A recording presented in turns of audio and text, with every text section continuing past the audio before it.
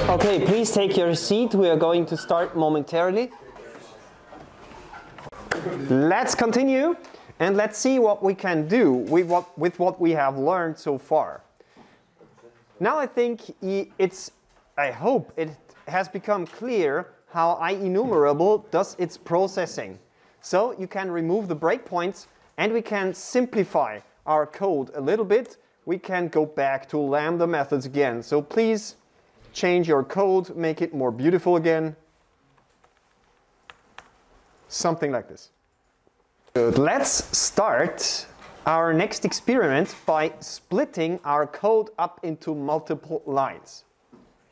So if we take a look at at result, the type of result is an IEnumerable of int, right?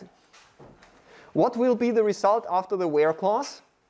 An IEnumerable of int. What will be the result after the select clause? An IEnumerable of int. So I can write the following code. I can change the code a little bit. I can say result equals to result dot where.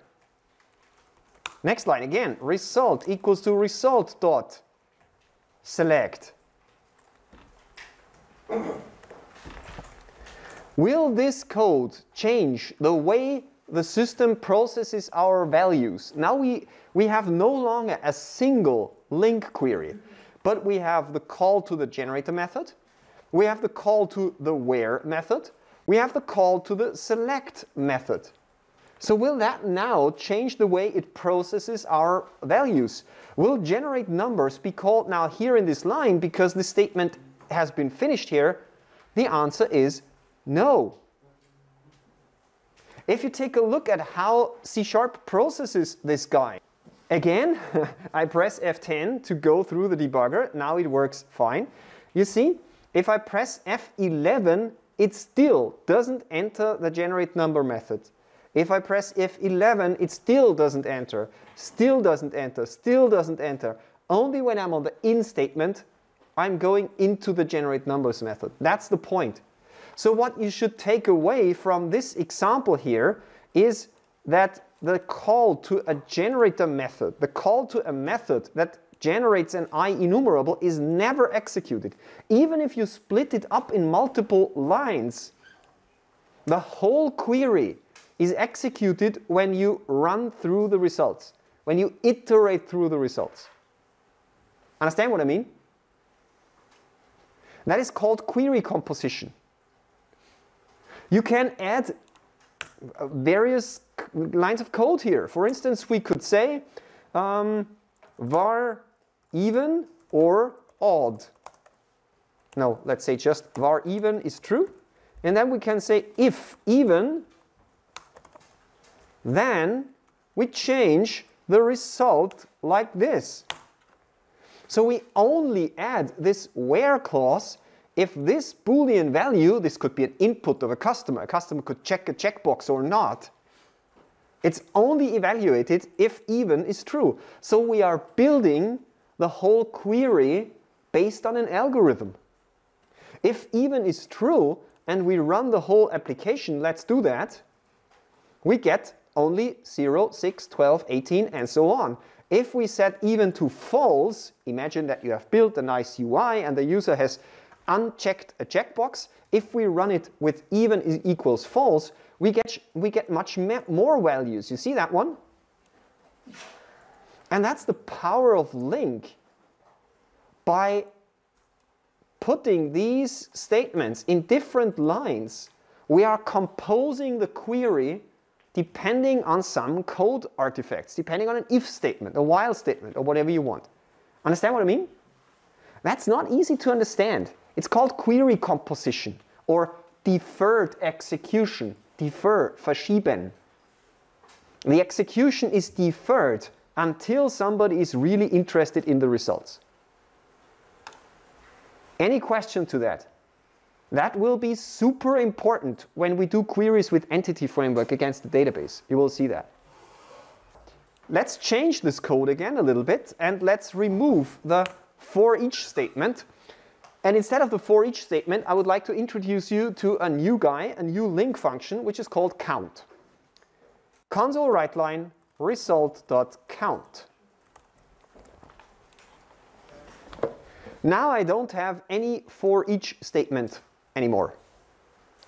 Where and why will the generator be called? In the where clause? No. Yeah?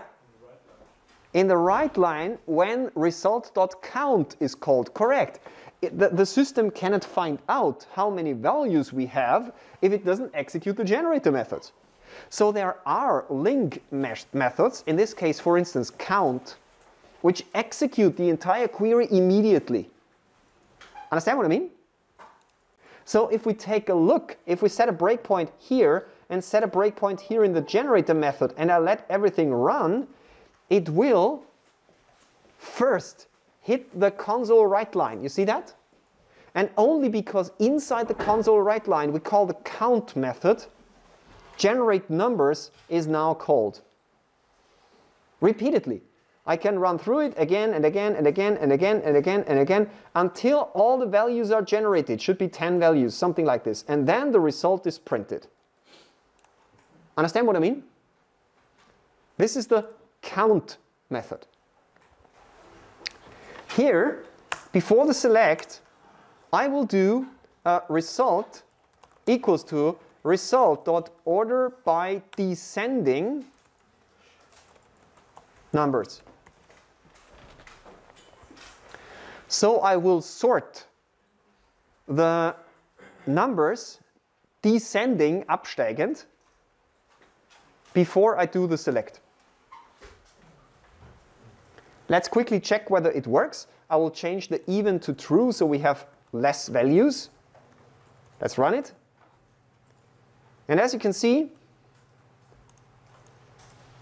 we had 6 elements. That's correct. This is the count. Question. When is the generate numbers method executed? Is it executed here? No, we have learned that. Is it executed here? No, we have learned that. Is it executed here, or is it still deferred execution? Let's see. Let's set a breakpoint and run it. You see, here we are at the order by descending. And the question is, will we reach the select statement first? Because it is not executed yet? Because I told you it's only executed when we do a count or for each or something like this. Or will it be immediately executed? Let's see. It's not executed, you see? And now we are in the generate numbers. So even if you do complex operations, something like order by, it is not immediately executed. You have to understand that order by, the statement is called order by, but it doesn't really order. It is just a kind of method that you plug into a collection of things that you put together in a kind of pipeline, and only when at the very end you say, and now I need the results, the values start flowing through this pipeline. So order by is just an operator that you schedule for deferred execution, but the execution happens only when somebody is interested in the results, when somebody is pulling results out of the whole LINQ pipeline. Understand what I mean? Difficult to understand, easy to understand? Let your face know whether it's clear or not. Yeah, clear? Good. If you think, hey, Mr. Stropek, that's trivial, I already got it, believe me, you will run into mistakes. And I will remind you when we do entity framework to this lesson, because it takes a while until you really understand what that means and what the consequences are. But now I think you've got the basic knowledge. That's good. Good. If you don't have any further questions regarding these generators and basic LINQ operators, I think we can switch gears and go into a larger, more complex example where we take a look at various LINQ operators and check how they work. Is that okay for you, or do you have any further question, last chance, to this topic? No? Good. Let's go into a more complicated example or a more elaborate example. I would like to introduce you to a web page that I really like to use. Does anybody already know Mockaroo or similar web pages? No? Then please go to mockaroo.com. This is how you write it. I really like mockaroo.com because in practice you very often need test data, and I get bored creating test data. And websites like Mockaroo, there are many different websites that can generate demo data, but I personally like Mockaroo. It's free. What you can essentially do, you can say which fields do I want to have, and Mockaroo offers you a lot of different types. You see? So let's make an example. Okay? Let's remove all the fields. Let's make cars. Okay, let's make an example with cars. Let's add a field. Let's say we have a car make, der Hersteller. And if we take a look at car, oh no, do we have something like makes? Car make, you see? So we can say generate different car makes. And a website like Mockaroo, you can say give me 1,000 elements, and then you can hit preview and it will show you a bunch of makes, car makes. Nice, isn't it? Let's see, do we have modals? Car modals. Yeah, car modal, nice. If we take a look at preview, you will see you have now the make and the modal. Mockaroo is nice, isn't it? Then we can add another field. I think that's the car year. Car model year, that's the year when the model arrived on the market. And let's add a mockup field, let's say number of doors. And here we can use, let's remove that, a random number, something like this, and we can say the minimum number of doors is 2, the maximum number of doors is 5, and we have 0 decimals. So we just get a random number. Of course, it doesn't make sense because it doesn't fit to the modals, but it is kind of demo data. It is a useful demo data. And then the horsepowers, and this will be at least 50 horsepowers, and our strongest model, let's say, has 500 horsepower, something like this. Now we can preview this stuff again, and now we have a nice piece of demo data. You see it? Of course, these values are completely random, so they don't make much sense, but granted, for demo, for doing some examples, that's really useful. Next, we can select which format we would like to have. We can immediately export the data into various formats. See that one? And we are going to go for JSON.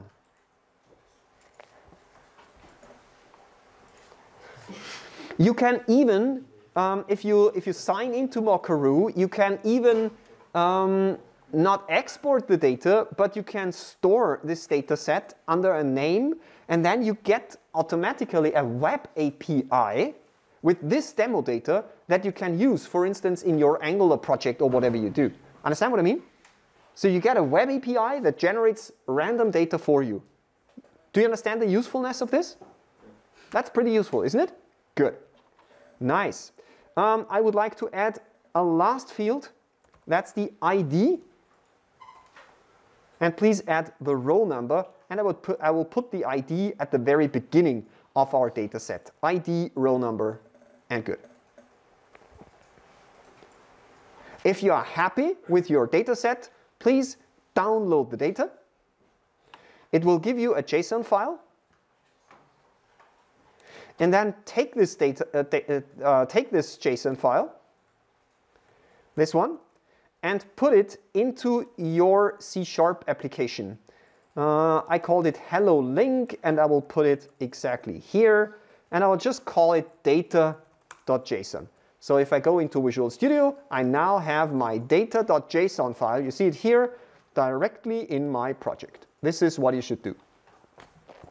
So remember, if you need demo data, don't don't come up with the demo data by yourself, but use a mockup tool like Mockaroo or other websites. Most of them are for free if you just want to generate 1,000 rows. If you want to generate 10 million rows, you have to pay for it. So typically they have a freemium pricing model where you can do some generation for free and some generation for money. You will see that is also pretty useful when you think of your diploma thesis or your 2-year project. You can fill your UI pretty quickly. Good? Good. Now that we have some demo data, we can get rid of our code entirely and read the data.json and deserialize it. First, we need to have a target where we can store these values in C#. So we need to create a class. So let's generate a class car data, something like this. And there we can generate a property, integer ID, a property, string make, a property, string modal, a property, what is the next one? Year, a property, int number of doors, and a property, int horsepowers. Just write HP. Let's do it using system text JSON. And now we need to tell the system what is the name of the property inside of our JSON file. Because the ID, uppercase letters, is not ID here in our JSON. You see it? This ID is lowercase and this is uppercase. So we need to do a JSON property name and tell it that the property in JSON is called ID, lowercase.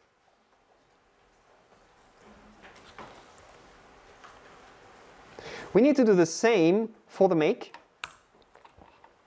Make is called car make. So the JSON property name for make is car make. I think you get the idea. I will quickly fill it out and give you a chance to write it. So the next one will be car modal, right? Car modals. I called it car modals. Not sure if that was a good idea, but JSON property name. And the next one is year. How was that called? Car year. Good. And then we have a JSON property name, and this one is, I think it was number underscore, yes. Number of doors, something like this. And last but not least, I think call it HP, like horsepowers. Good. Get the idea? Difficult? No. It is possible during the written exam, which will come in a few weeks, that I give you a JSON file and tell you, parse this JSON file, read it. Understand what I mean? That's possible. So you should be familiar with what I do here.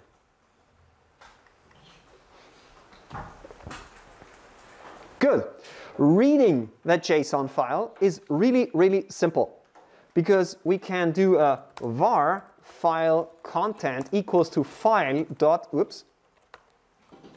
file read all text and file dot read all text. Good idea? Or do you suggest a different method? Come on. I get frustrated if you don't say what? Async. Correct. Thank you. Exactly. Give it a string path, data.json. That's good. And what am I missing? Wait.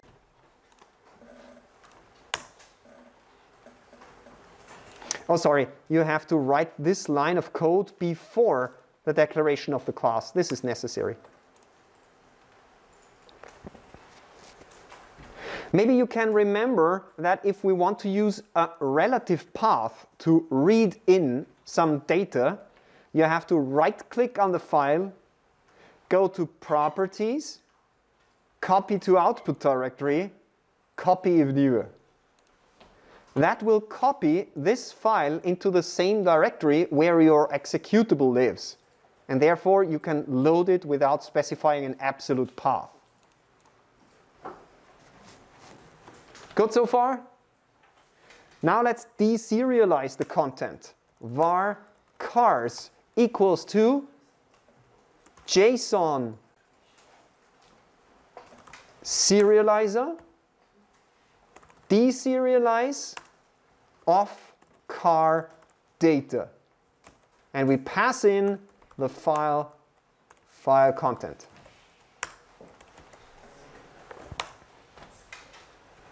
You should remember these two lines. We will use them probably a lot in the next few weeks or days. JSON serializer.deserialize car data. Question, have you heard in the past of a library which is called Newtonsoft JSON? When you learned about C# the first time in the school? No? Newtonsoft JSON?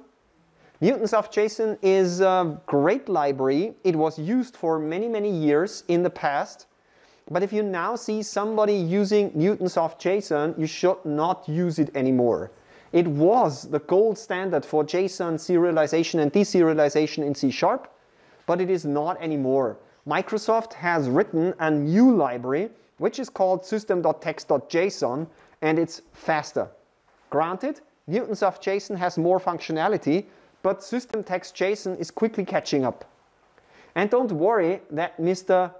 James Newton King, who is the owner and creator of Newtonsoft JSON, is now without a job. No, he's now working for Microsoft and doing the same what he did before, but now he is a Microsoft employee. So they just hired the guy who created the best JSON parser in the world, and now, yeah, Microsoft has its own JSON parser. But it is a completely rewrite. So if you want to parse JSON in C#, if it's possible, use system.text.json and not Newtonsoft JSON. Good. Now let's make a few LINQ queries. First, print all cars with at least 4 doors. Var cars with at least 4 doors equals to, help me, what should I write? Cars.where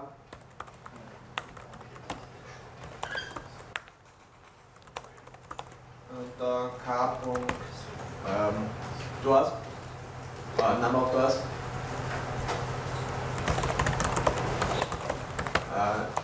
If it's the name of the property, sure. Yeah, okay. Class bigger or equals what? I have a problem. Where is not available. What did I do wrong? I made this mistake consciously. The mistake is here. What is the mistake here? You see it? In the JSON file, take a look at the JSON file. Do we have a single car or many cars? Many cars. Is this a single car or many cars? Single car, that's a problem, right? So what do I have to write here?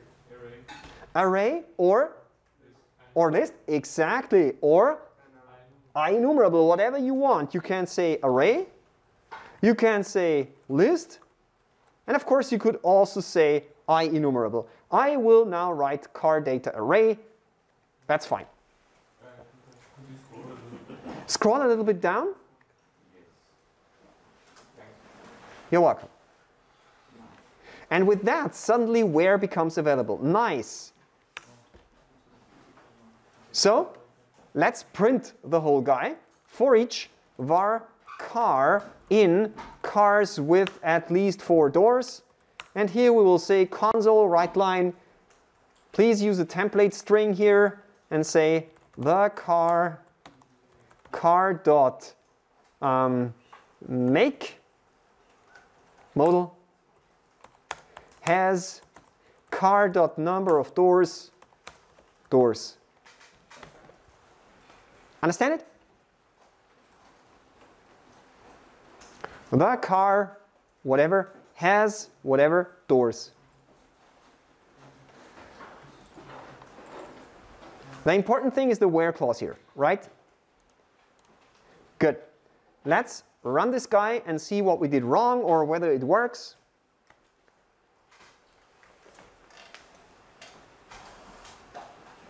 Oh, yeah, looks good.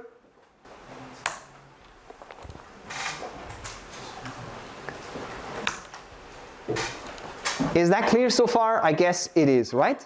What you have learned now is how easy it is to parse in a JSON file. You have learned that demo data generators are really useful, and we have implemented a very simple LINQ query. Now let's make it a little bit more interesting. Print all cars, print all Mazda cars with at least 4 doors. So var Mazdas with at least 4 doors equals to cars dot what? Come on. Don't make it boring. Give me an idea. I can take a look where we have Mazda. You see, that's the make Mazda. Good. So what do I do? Come on. Yep. Where? Good. Car goes to. We had it here in the make.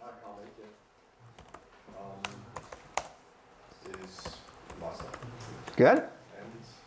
I see. Okay, okay. And now comes the point. What we can do, you are right, we can say and car dot number of doors greater equal 4. Yes, that's good. We got that. The point that I want to make here is that it's equally okay to do the following.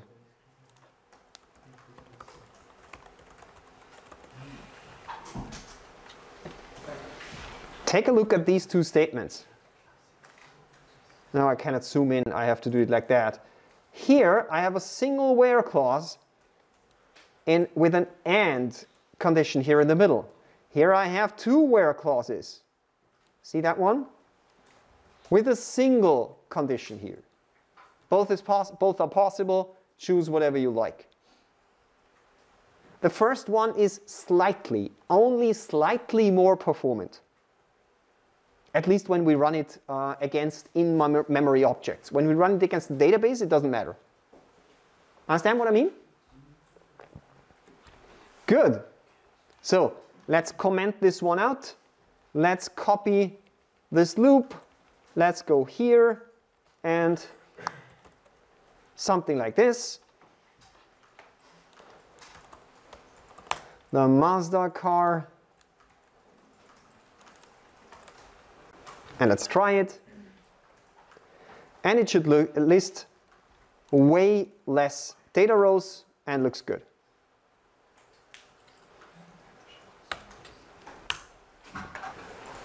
Two where clauses, not a big problem, is it? Does anybody need additional time to write down the code? Yep, good. I'll wait for another second. If you want, I can check in this file. For those of you who don't follow along, if you want to have the code, I can check it in. That's not a problem. Good. Next one. Print make plus modal for all makes that start with M. Not that difficult. Var make plus modal with M equals to cars dot what? Where, right? Yeah.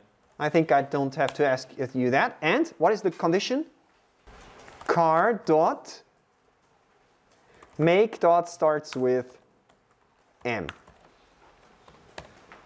Clear, isn't it?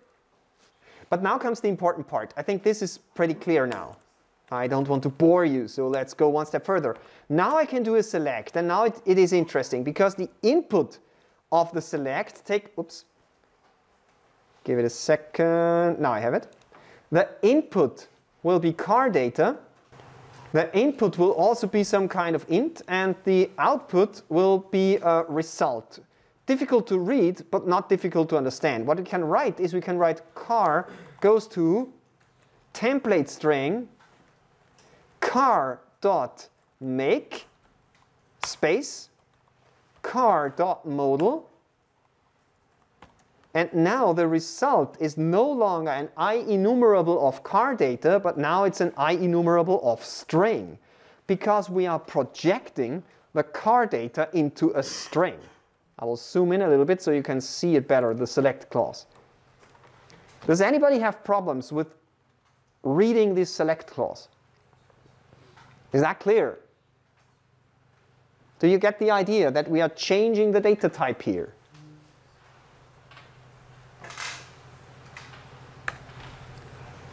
Let's make it even more interesting for you.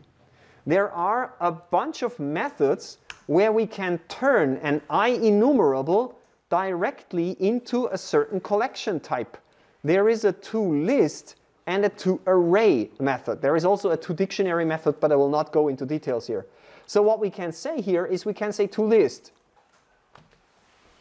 And that will turn the result not into an IEnumerable, but it will turn the result into a list of string.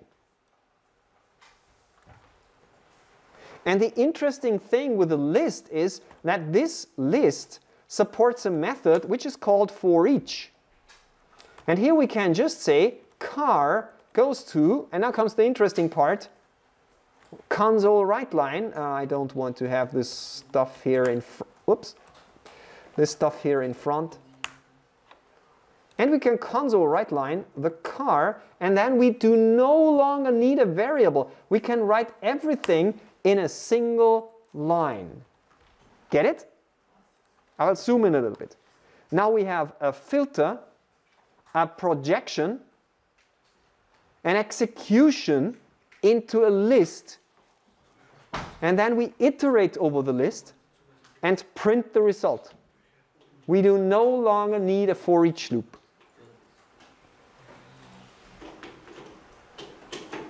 Question? Do we need the toList in this example? We can try to get rid of it. If we remove the toList, we don't have the forEach method anymore. ForEach is defined on lists, not on IEnumerables. Why? Oh, it has a deep technical background, and there are a lot of discussions in the C# team going on whether ForEach should be available on IEnumerable. I have read these discussions many years before. I can't remember all of them. It's a fact, it's not there. It is pretty simple to build ForEach on your own. Many people have done it, but yeah, it's not available. We have to do the toList here. It is like it is. So if I comment out these few lines here and check whether our application still runs, it looks pretty good, you see?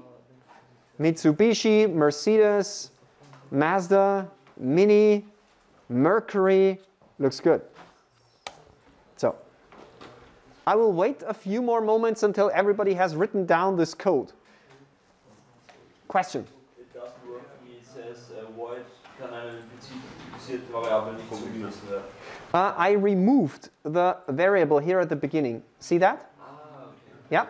Because ForEach does not return anything. ForEach is an action. Okay. So the return type of ForEach is void, and therefore you cannot assign this value to a variable. Okay. Does that fix your problem? Yeah. Yes, good. Question? Clear? Nice, nice, nice. Good. So we have where, we have select, we have toList, we have ForEach.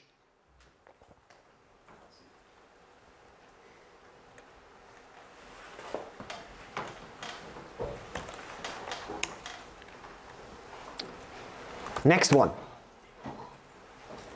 Display a list of the 10 most powerful cars in terms of horsepowers. I want to see make plus model of the 10 most powerful cars. Let's try this query before we go into a break. So, cars dot what? This is not that trivial anymore. Max? Hmm? Is there anything like max or something? Yeah, max is possible. Max is possible, yes. It's possible. What you can do with max is you can give in a car and you can, for instance, say something like this. This will give you the maximum horsepower over all the car data. Do you think that will help you? No. If you know that the most powerful car has 500 whatever horsepowers? Not really, no. Not really. I don't think so, but it was a good question. Now you know, you have learned that there is a max function. So let's get rid of it, but thank you for the question. You were next. Order by, cars.order by. Do you really want to do an order by if you want to have the most powerful cars? Order by descending. Yes. So you are on the right track, definitely. So there is an order by descending. What? Order by descending what? See your car. Car. Horsepower. Okay. At that point in time, we have a list of cars sorted by the horsepowers descending. So the most powerful cars are at the beginning of the collection. Good. Next one. Yes? So that we could do that, but we still don't have this one. Only the top 10. Any idea? Just press dot and take a look. Maybe there is something like take. Can you remember or can you imagine what take does? There are two very important methods. It will be super important when we do database programming. One of them is called skip and one of them is called take. They are used for paging. I will describe it, okay? Skip means skip over the first n rows and continue with the n plus 1 row. So skip 1 means ignore the first row. Skip 10 means ignore the first 10 rows and start with the 11th. Take, on the other hand, says take the first n rows and ignore the rest. You do that, you need that for paging. Imagine that you are building for your 2-year project or for your diploma thesis a website where you would like to enable the customer to page through a list of customers. You want to display the first 10 customers, take 10. Then when the user says next page, you want to skip the first 10 customers and display the next. So you say skip 10, take 10. On the third page, you say skip 20, take 10. Understand what I mean? And with that, you can go one window after the other. Understand what I mean? So in our case, we can just say, take 10.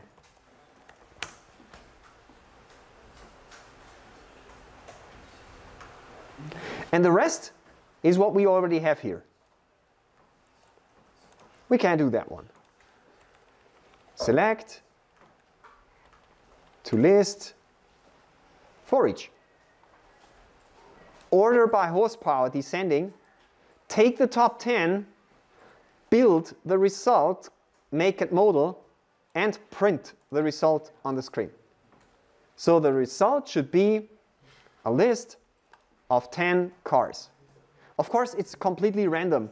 So in reality, these cars might not have so many horsepowers, but yeah, that's not the point. Do you understand? Take and order by, based on this example? Yes? Good. And with that, the second hour is already over. I think we have now a larger break, right? So we have 15 minutes break. We will continue at 10 And then we will go even deeper and take a look at things like group by and so on. Okay? Good. Enjoy the break.